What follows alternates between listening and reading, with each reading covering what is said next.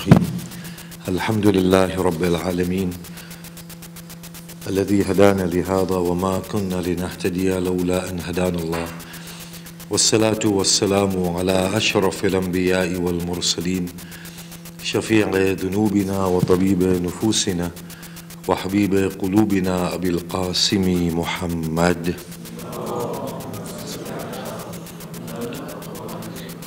وآله الطيبين الطاهرين المعصومين المظلومين وأصحابه المنتجبين. بسم الله الرحمن الرحيم. رب اشرح لي صدري ويسر لي أمري واحلل عقدة من لساني يفقه قولي. أما بعد، السلام عليكم جميعا ورحمة الله وبركاته. بسم الله الرحمن الرحيم. The beauty of religion is, of course, the presence of God within human life and in every aspect of human life. Now, this is where religion is profitable, substantially assists us in leading wholesome, fulfilling, meaningful lives. It connects every aspect of human endeavor intimately with Allah subhanahu wa ta'ala. It reminds individuals of the presence of God and the necessity of entertaining God in every act, in every intention. And of course, God makes us mindful in the Quran that even in your lonely hours, I am there watching you. I know what is hidden deep within your souls and what you manifest. Now, when Allah subhanahu wa ta'ala acquires such prominence within the self of an individual, what that does to an individual is that it brings the individual within the present. One of the things that evade human being is the pleasure of life by being lost within their own constructed worlds. Worlds of regret of the past or high-flying aspiration of the future. And as a result, the present, which is the only reality and the only truth, is missed out altogether.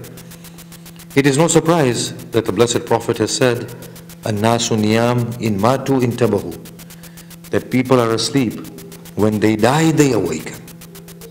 This awakening means they come into the present. They are aware that I am.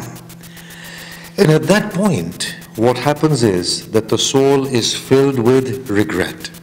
What religion does is it purges the human being of the condition which is a natural concomitant of our material existence, of the regrets of the past and aspirations of the future. What God does is He purges us of these two poles that are within us, that are always consuming us. When we become God-focused and we arrive into the present, we acquire confidence through God Himself, which is extremely liberating. It sets us free of all forms of frailties and inadequacies. And we want to build on this slightly, but I will remind ourselves of that example of the blessed Prophet of Allah sallallahu alaihi wasallam. Yet of course there are many examples of his life and they all indicate this. But one example that is very mundane, but in the fact that it is mundane shows how substantively it was improving him and how much at the core of his being there was the presence of God. Somebody gifted him a fruit. Now you've heard this. So he cut a slice and he ate it. Then he cut another one and consumed it until he finished the whole fruit. He turned to the person, thanked him, prayed for him. The person left happily. His companions looked at him and they said, "Oh Muhammad, it must have been a delicious fruit that you consumed it all by yourself, as opposed to the normal practice of sharing it with us." He said, "On the contrary, it was very bitter. So why did you not share it with us?" He said, in order for you to not to make faces or comments that were hurtful for the person who gifted this fruit. Now thereby, what he did was, he secured the feelings of the person who gifted him this fruit, and also secured his companions from sinning. And on top of that, he educated them. But all of this was made possible only through the presence of God within his soul at that point. Now, this is something very mundane, an ordinary occurrence of life. But you can see the impact of God in his divine soul at that point. That even in something as little as consumption of fruit and being mindful of those around him, he can be directed so meaningfully. You can imagine a life filled with that God, and the presence of that God brings about a state of proper measure within life. Words are not spoken until they are weighed up first. That my God is present with me, within me, beyond me. Not only words, thoughts, sentiments, reactions. Everything becomes well measured. Everything becomes meaningful. And for the first time, we begin to lead a proper life in which we are alive. The bridge of life and death can be explained very simply. It's not an extraordinary phenomenon as we feel it is, that we are going into unknown territory. No, it is only a crossing from absence of God to the presence of God. The Quran describes this so eloquently. Today, we have unveiled the coverings before your sight, and you see as clearly and as sharply as the edge of the sharp end of the blade. What do you see? You feel the presence and the overwhelming presence of God. This is the beauty of religion, bringing Allah that close to us that He then becomes an integral part of human existence. Everything is then directed through Allah subhanahu wa ta'ala, and it creates a very meaningful life, a life in which we are living. Now think of our lives without Allah subhanahu wa ta'ala and the presence of God. I'm not talking about the formalistic presence in which we attend Juma, Eid, Salatul Jama'ah, or 5 prayers. I'm talking about an intimate presence of God, not a formalistic presence of God. What happens to us? If we were to recount the events of our lives, we will find that there hasn't been those years and days and hours in which we have been alive or present.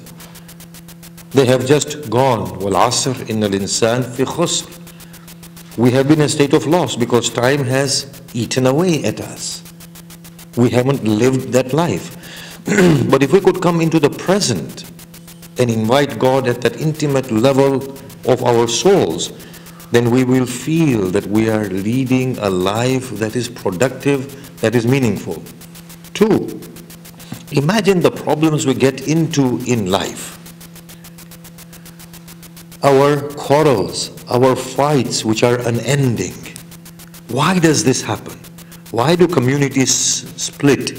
Why do Sunni and Shia kill each other and are unaware to see each other's perspective or the greater truth that is beyond both of them? To be honest with you, in my opinion, there can be nothing more wrong than the Sunni and the Shia. Both of them are equally wrong. When the Prophet said that there will be, if it is a true hadith, that there will be 72 sects, all of them are in hell, Sunnis and Shias are both in hell, in my opinion. There is none of them are going to heaven because they've all lost God totally. Don't take my comments harshly, you know what I mean, yes? And the fights that we have on a daily basis. Think about all these things, the wastage of time. Where does it result from? The calamity upon the human mind, where does it come from? The inability to break through our molds, where does it come from? The state of indoctrination that does not allow us to see beyond the truth that stares us in the face, where does it all come from? It comes from that one thing, the absence of God from our lives at that intimate level. Why do I greed so much? Why am I so angry? Why am I unforgiving? Why can I not tolerate the other? Why can I not appreciate the good from the other? All of this is through the lack of the presence of God at that intimate level. What prevents me from transcending my emotional limitations and giving the other that the love, the care, the goodness that they deserve? It all boils down to this one thing: the absence of Allah subhanahu wa ta'ala at that intimate level of my own being. You see, when Allah is invited to that level of proximity, it doesn't matter to me after that what happens to me, because I'm reliant on Him. I always ask myself one question. As a young man, whenever I would find a great overwhelming religious authority, I would find a lot of comfort in my soul to give over my affairs to the control of that authority. It would give me a state of security from within.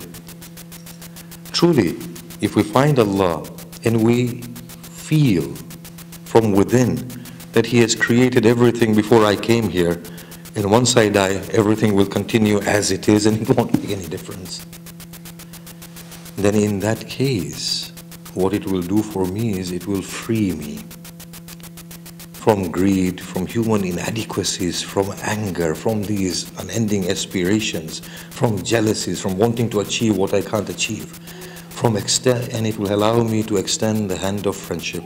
Think about it carefully. Think about the words that I'm saying next very, very carefully.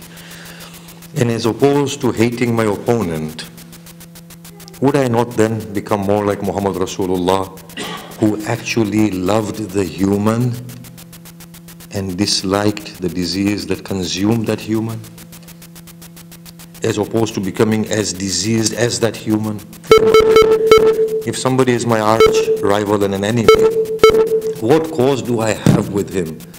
Why would I not want to pray for him and endeavor and strive for that person to become a better person, and through that for Allah to make me into a better person? Imagine if Allah can be invited at that level within our own souls and within our own hearts, how He can liberate us. And that is the beauty of religion that cannot be got outside religion. Bismillahir Rahmanir Rahim. Wal asr innal insana lafi khusr illa alladhina amanu wa amilus salihat wa tawasaw bil haqqi wa tawasaw bis sabr.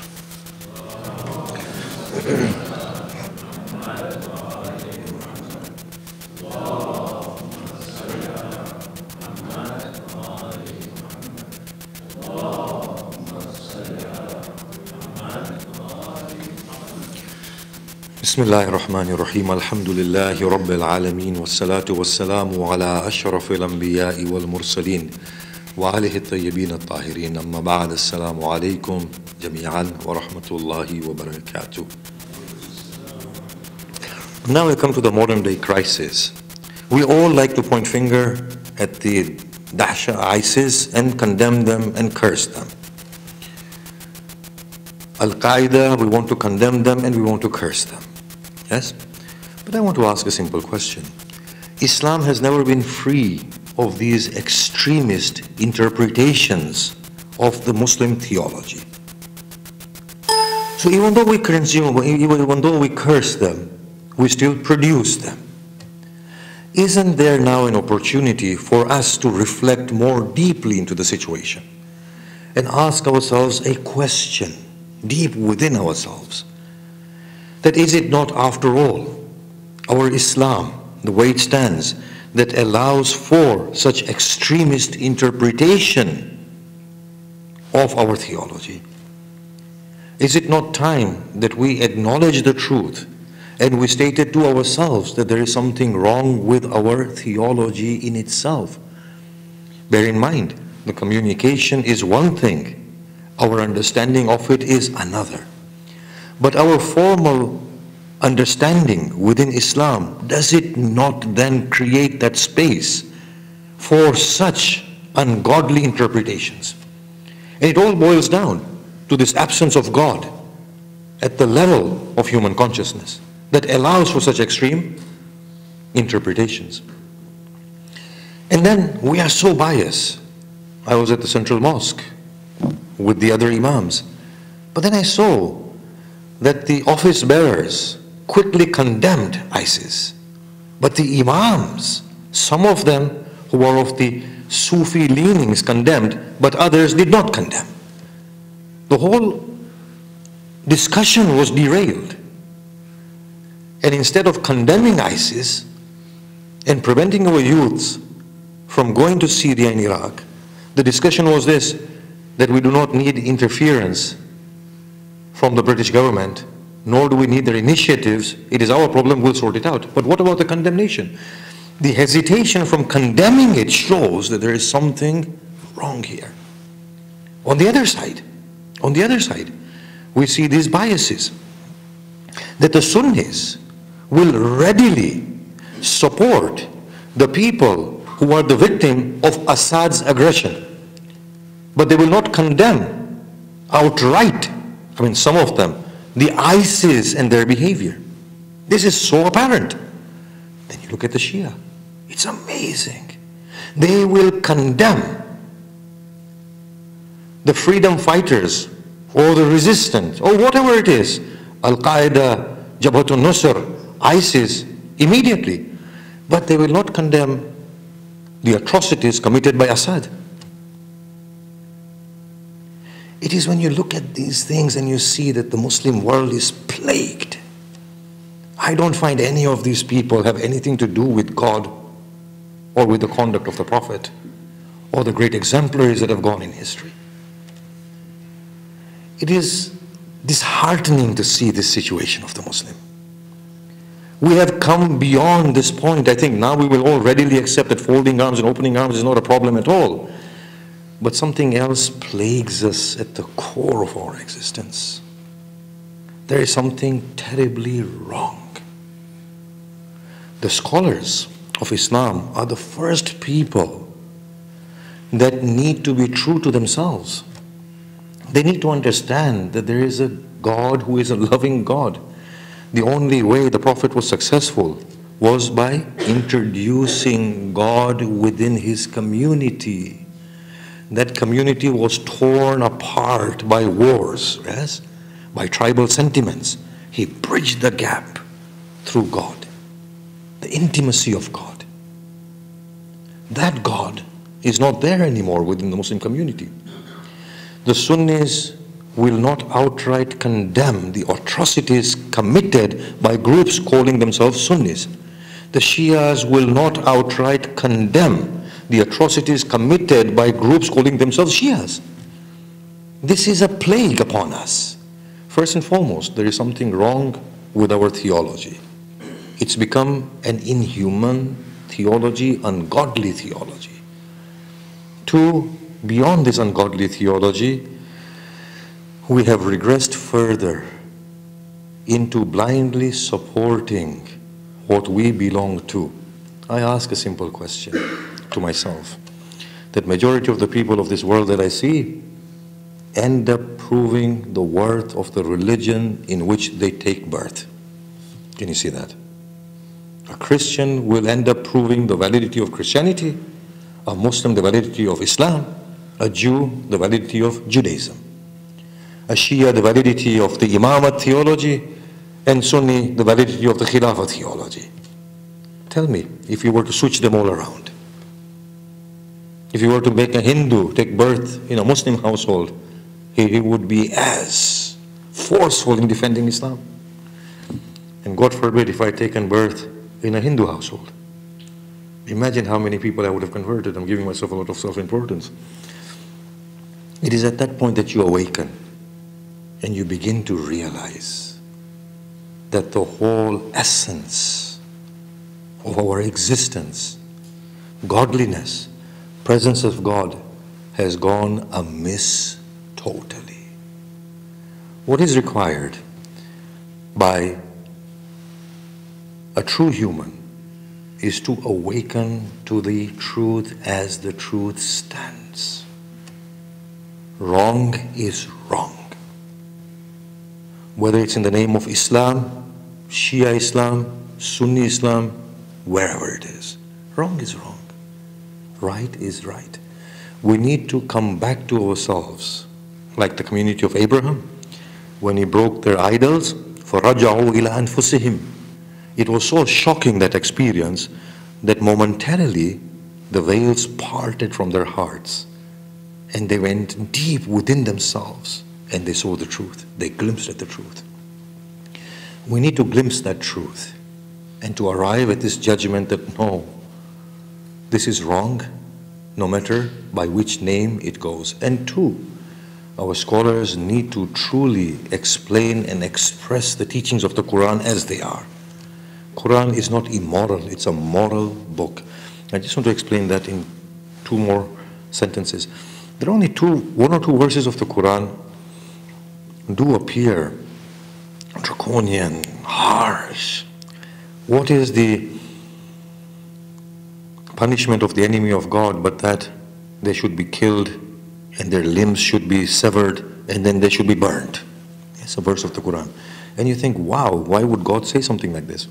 But if the scholars are righteous and they are true and they are real scholars, they would be able to explain that there were people who converted to Islam and then they mounted an attack on Muslims. They put them to death, they cut their limbs off and they burned them. In response to that action, this verse has come. If the scholars were true scholars, if they really had God at the core of their being, if they understood the moral good God, the example of the Prophet, then they would understand Quran more clearly and they would not allow the Shia and Sunni extremists to go out and barbarically kill children, enslave women, and all in the name of such verses. So the onus is upon the scholars, but now the scholars have failed us and historically they've always failed us. The condemnation within the Quran of the Jewish scholars was actually meant to awaken us in the present, that this is a condemnation directed by the Quran at us. We are hiding the book and we are misinterpreting the book. We are unable to understand the truth for what it is because we don't want to, and we are unable to proclaim the truth, and we are unable to disassociate ourselves from falsehood. This is a fact. So the scholars, by and large, have failed. But then that means that the person who is a human and a Muslim, the onus then comes upon them to awaken to the truth and try their best to be truthful and to spread this word of truth. May Allah subhanahu wa ta'ala remove this plague from our community that goes by the name of Islam, but which is not tolerating any differences and promoting every form of vice. And may Allah subhanahu wa ta'ala not allow the world to forget the atrocities committed against the Palestinians by the Zionist state of Israel. May Allah subhanahu wa ta'ala also allow the people to see the hypocrisy of the heads of Muslim states and the fact that Egypt did not open its borders to the Palestinians under whatever justification was inhumane, was wrong. For those people to be trapped in that prison and to be killed mercilessly. May Allah subhanahu wa ta'ala enlighten us in our minds to say that that was an equal wrong and they were to be blamed in the atrocities against the Palestinian people. Can we recite a Surah Fatiha for all those poor souls that have lost their lives in this conflict?